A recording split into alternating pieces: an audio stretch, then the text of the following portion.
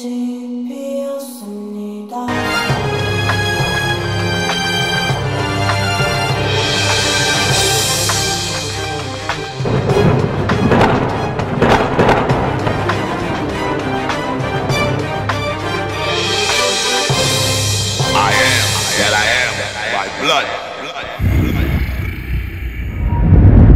Brought 20 million people from another continent, all the way from Africa, brought them to North America, huh?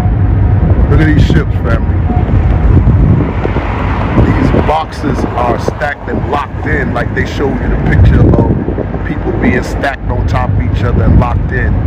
This ship is over 300 feet long, right? 100 feet, over 100 feet wide. This is what you need to go against the Atlantic Ocean. You know, you have those waves out there called rogue waves.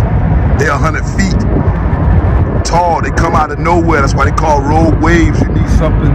This is where the captains on it. The waves will come that high. This is 2023 right now. And you telling me the wooden ships were able to handle that type of pressure? These are steel engines.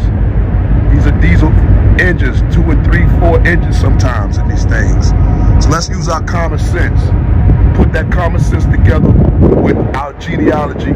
Come on, it's a fallacy. It's not the first time they lied, you know, in this educational so-called system. Remember, Rockefeller and John D. said he wanted a nation full of thinkers. I meant workers, not thinkers. So yeah, this is what it really looked like. This is the real deal. And we ain't seen it, like I said, in 1898, Ellis Island. You see those numbers coming in. Statue of Liberty, send me you're tired, send me you're weak, all that stuff, right? This is the real deal. These boxes are locked in, so when they go in the waves, they're not to move. Sometimes they do. Sometimes those waves break these ships in half. Yeah, check out the videos. So let's stop playing with it. I laugh at it now, you know. That's why I be with my family. Shout out to the Anya Wheel. Y'all know Mr. Cherokee. Yeah, they told you about the Cherokee. They look like me, huh? Yeah, we still here. Shout out to my ancestor. Hey, let's go.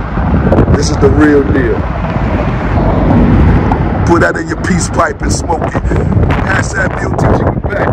Yeah.